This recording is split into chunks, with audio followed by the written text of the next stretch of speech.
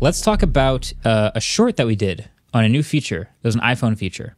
I just thought the reactions to it were fascinating, and I feel like I ended up in hot take territory, so I'll just go over what happened and then my take. I already can imagine. I think I had a similar response to when the boxes got smaller, and I got kind of dumped on also, and I understand. We'll see if we're on the same page. So this new iPhone feature, iOS 16.3.1, added a toggle in the iPhone's battery health settings.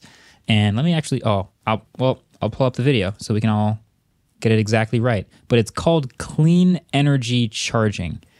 And what it does, and this is entirely us trusting Apple at this point, because I don't know how they do this, but it knows when you plug in whether or not you are drawing from clean energy sources or not. And if it detects that you're in part of like some routine charging, like let's say you plug in at 11 p.m., it will wait until you are charging from cleaner energy sources to start your charge or speed up your charge.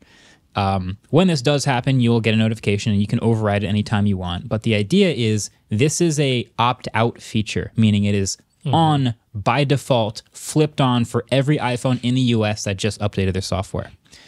So me by myself leaving this feature on is not going to meaningfully impact my carbon footprint. I drive an electric car. Like me charging my phone at a slightly different time is not going to matter. But Apple flipping the switch for every iPhone in the US collectively gives them something to brag about, because they just took the equivalent of, you know, 1 million cars off the road or something crazy. I think they're going to say probably at their next iPhone keynote what it did. But they get to say that we made this free change to the iPhone that made nobody's experience worse, theoretically, and saved a ton of the environment. And it's just like a rare win for the environment coming from a mega company like Apple. So my take was, this is a good thing. But when I made this short, all the comments were, thanks for pointing this out. I turned it off immediately. It's like, obviously people don't want their charging to slow down or be interrupted when it's inconvenient to them. But I mean, the idea is you don't even notice the feature's on, which I think is what Apple is planning on. I'm curious if you guys feel the same way. Yeah, so I mean, there's a thing that happens where if your phone is on the charger and it's not pulling from clean energy sources, it just won't charge, and it'll have a little thing that comes up that says, by the way, this is a dirty energy source. You can bypass this setting and just hit charge now. I want to see, like, tweet at us if you ever get that notification. Get this notification. Yeah. I'm really curious. I'm wondering what points of the night or the day your house or wherever you are is going to be pulling from dirty energy sources, and I would like to know this. I get a letter from like Con Edison like every month being like, you can pay a little bit more to make sure that you pull from clean energy sources more often. It costs a little bit more money, but your carbon footprint, your conscience. So yeah, I think like you said, one iPhone, especially a phone that has, you know, like a 4,000 milliamp hour battery, is not going to do much. Yeah, but if you turn it on for like every single iPhone in the United States collectively, it will do something. Theoretically. And the most interesting thing about this to me is that it's opt out. Yeah, it's rare. It's very rare that companies will turn something on by default and you have to turn it off, because usually that makes people really upset, especially when it affects their charging. Yeah. Apple knows nobody would have turned this on. Yeah. Nobody would have turned this on. Yeah. So for them to go through all the R&D, which I suspect is a lot for them to like location-based decide when your energy is going to be cleanly sourced. I don't even know how they do that. That's one thing I want to know is like, that feels very, it's like, there's a lot of companies who, if they said that, I'd be like, really? It might be EPA data. I would bet you that the EPA requires local energy providers to say what times they're providing clean energy and dirty energy. So GPS based, and then like time of day is probably what's time of day. But it also depends on your provider too. Yeah, like it's different for different providers. Also, my house is on solar. Yeah, if you're on solar, do they know if you're on solar? Yeah, you're always I have no clean. idea. But the idea is like by them opting everyone into it, at least in the US for now, it is some level of a meaningful positive change. So I was like, yeah, this is a good thing for them to add, which turns out to be a hot take. People hate this. They hate this. So you single-handedly made a bunch of people Use dirtier energy. I mean, I put this video on YouTube Shorts. It's on TikTok. It has probably like 5 million views between those two. 5 million. Lots of people turned it off. Lots of people turned it off. And I get it. Yeah, people don't want that possibility of like any. It also kind of feels like guilting because the way they phrased it, it's like the iPhone will try to reduce your carbon footprint. Yeah. Which if they phrased it just a little different, like Apple would try to reduce iPhone's global carbon footprint or something like that, maybe it would have felt a little different. But it's like, I don't need you trying to help my carbon footprint. I mean, that's what like the whole US basically is in terms of like recycling and everything, right? It's like, let's make the user think it's their fault when it's mega corporations that are totally the problem. The term carbon footprint was created by Shell as like a way to gaslight people into thinking that global warming is their fault when like 85% of global warming comes from like 10 corporations or something. I will say, and some like random numbers, it's around there. It's really bad, but I'll say, and this kind of can also loop back into when I made a similar comment to the reducing the size of boxes. I ultimately thought it was a good thing.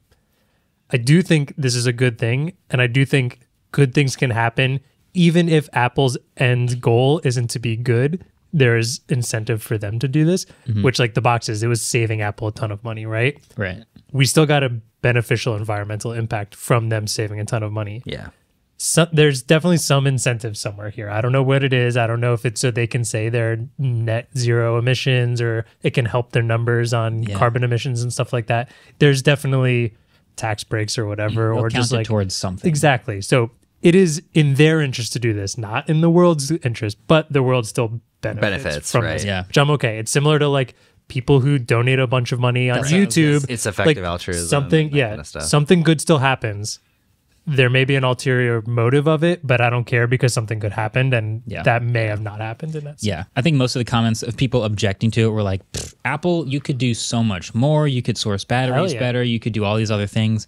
But it also kind of feels like when like a billionaire donates to charity in a very public way, you're like, oh, I see what you're doing here. But you did also just do a really good thing and enable a lot of things to be better about the world. So I guess I can't be mad. So it's a good thing. I'm happy it happened. I don't need to relentlessly applaud them for it, I guess. Yeah. We'll see. I my bet, and maybe, I don't know, do we have like a tally of like running bets of things? I do, but I haven't been adding it to lately. Okay. But I should. Well, somebody in the comments or on Twitter, keep an eye on this. I'm pretty sure they're going to, in the next year, say in an iPhone-related keynote, what this it's probably tons of CO2 removed from the environment or cars taken off the road equivalent, something like that. I bet at WWDC. Maybe. I will that might say be a little too, too quick. Just looking it up, just to like clarify how they're doing this. All the sources I've been finding say that your iPhone gets a forecast of the carbon emissions in your local energy grid and uses it to charge your phone during times of cleaner energy production, meaning like off-peak times. Yeah. So your energy grid is probably not dependent on your provider. They're all pulling from the same grid, but using different providers. So the clean energy versus dirty energy is independent of your provider, maybe? I don't know enough about this. Yeah, I don't know enough about this to say definitively. Like when I wireless charge my phone in my car and my car is charging on a Tesla supercharger, what happens then? I don't know. Anyway. Dirty. I think it's going to change also a lot city by city because every city has a different relationship with different power suppliers and distributors. And anyone who lives in Philadelphia knows endlessly like how complicated this is. Yeah. New York just shut down a nuclear plant, which was like one of their last clean energy sources or something. And I don't know. Yeah. It's controversial. I don't know enough about it to have an opinion. Don't cancel me. I'm counting. So stop canceling Marques. Start canceling David. I'm counting this as a positive switch flipped, which is rare in Apple land, that we can all agree that Apple did something independently siloed that is great for the environment. So I'm just counting this as like a good thing. I'm just leaving it at that. One of the few things that is opt out that is actually probably that's good. actually, to be fair, most opt out things are like really bad. Yeah. It's they have to do opt out because no one in their right mind would ever put it. It's so rare that they add a feature. Even like with the iPhone, when they added all these lock screen features and all this stuff with the new version of iOS, you have to find it. Yeah. Like they don't automatically start adding widgets to your, like all this stuff that gets added to the, especially with Apple, they keep the iPhone so simple. Yeah. And so like if you want to find something and add it, then you can do it. But everything will be in a setting for you to enable later.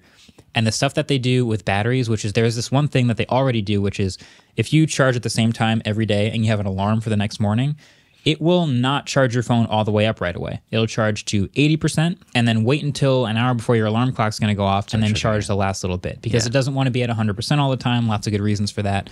That's one of the rare things that it'll just start doing automatically. I just found it fascinating that was like, I'm very curious, like you, who's going to get this notification? Yeah. And how many people will actually see it. And we'll see. One more time. We'll see how this goes. We'll see how it pans out. We need a sound effect for that. Yeah, it's we'll probably have a button on the Roadcaster. We'll see how this goes. When I say metal, though, like, what's the name of it? I'm looking it up. Because it's not like bronze, silver. Or I'm yeah. I mean, like, because if it's at a Delta. I'm either Guardian 5 or Crusader 1. I was going to say, like, if it's the Delta E of less than 1 for perfect color accuracy, you'd be like, oh, so you can make sure that bronze badge on your profile's perfect bronze. accuracy. Herald, baby. Herald. No, I'm immortal forever. Thanks for watching. That's why I sleep in the casket.